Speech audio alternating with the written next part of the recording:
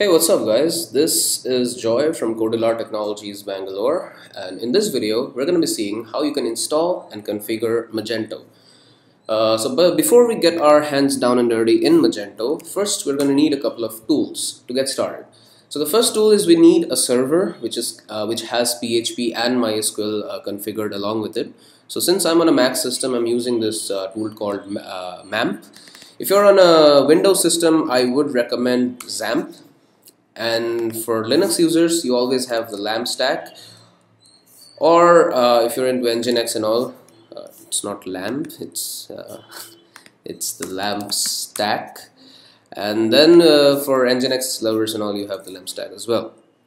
So that's that. After you have installed, so I have already installed the MAMP software on my system and it's up and running. So after you have your server ready, the next thing we need is a tool called Composer. So what Composer is that if I go to the Composer's website, it says right here that it's a dependency manager for PHP. So what that means is it allows you to manage all your extensions, all your add-ons which the project uses, and it helps you manage the project as a whole. So the problem with downloading and just unzipping Magento in your directory, like how we did in Magento 1, is that it becomes very difficult to actually manage or update the versions, or even more difficult if you're actually using a ton of different extensions and then you need to update those extensions. So manually doing it is a very tedious task. So this Composer comes to our rescue, and we are surely going to be using this tool to actually install and download and install Magento.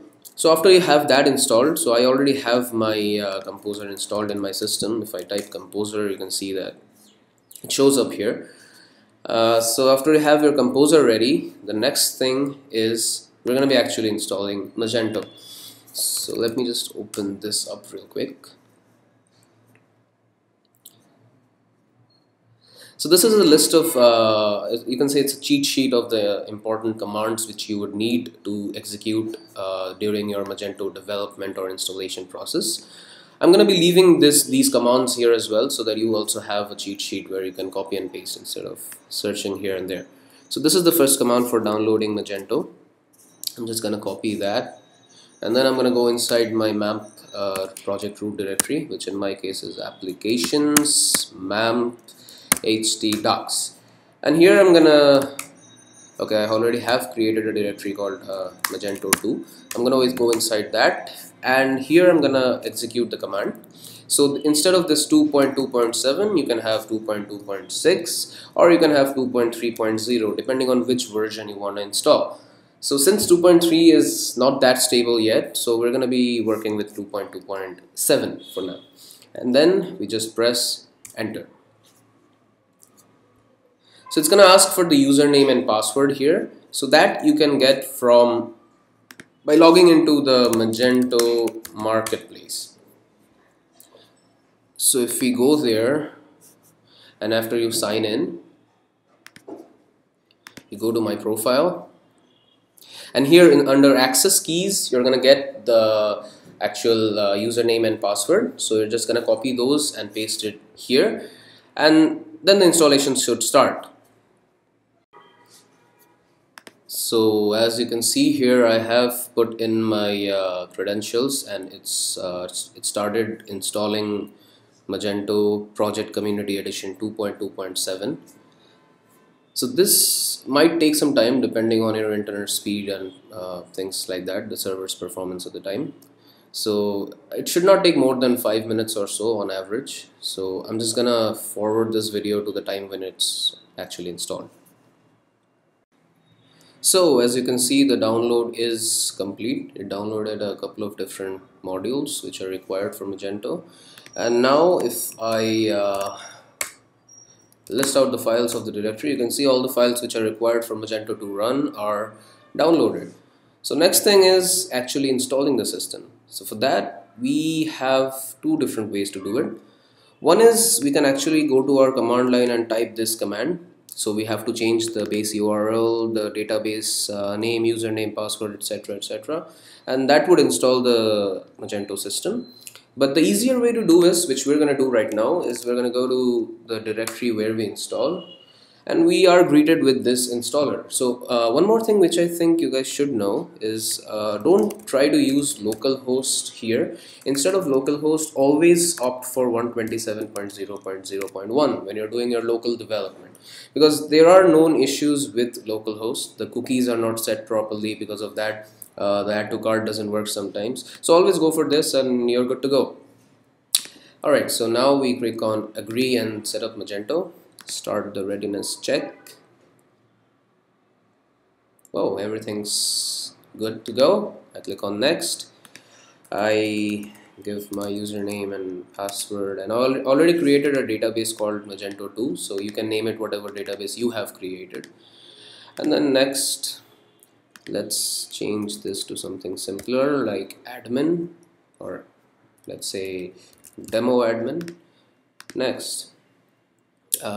So all of these things we don't need to change. We can just click next, because the default time zone, the local currency, the language, all of these things can be changed later as well after the installation is complete. So I'm just gonna leave it as they are. I'm gonna click next, and I'm gonna have to create a user. So I created let's say admin is the username, Joy, the password is, let's give something. Alright, next, and install. So that would start the installation process. This would also take some time, but it won't take as much time as Composer took to download the files. So let's just wait for some time. You can see here we are installing the database schema, we are installing the deployment configuration.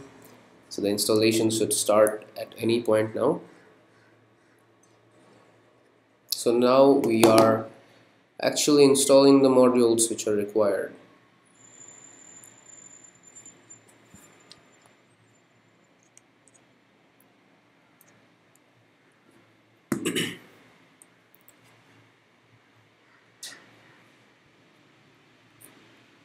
Alright, so we can see that it's success. We have created a username and we have created our store. So this is our store URL, and this is the backend for our store URL. If we go there, the home page is opening. It's opening. Okay, it's taking a little too much time to open. Let's check the backend till then. Alright, the backend itself is also loading.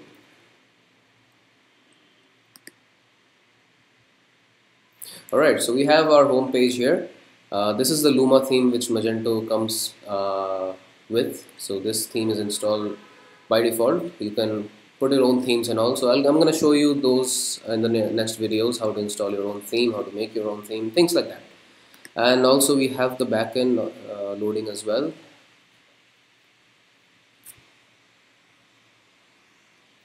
Alright, so let's use the username and password which we had created and see if it logs in.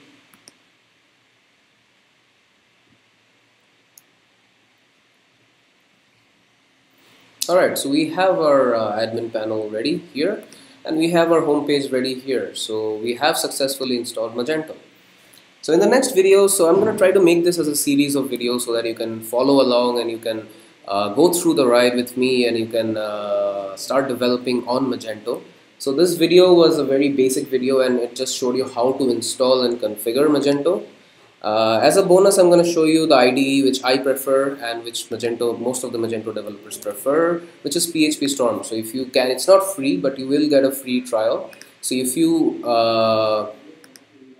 need a very good IDE which will actually improve your development time, I think PHP Storm is the best there is.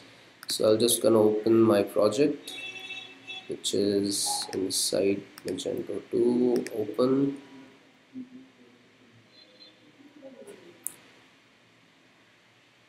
Alright, so this PHP Storm is what I use and what I would recommend you guys use as well to do your development on Magento. So this video was, that concludes this video. So if you have any ideas for the next videos, what the next video should be, if you have any doubts which you want cleared, please leave me a comment on the comment section below. And please like and subscribe this video so that I can continue making more.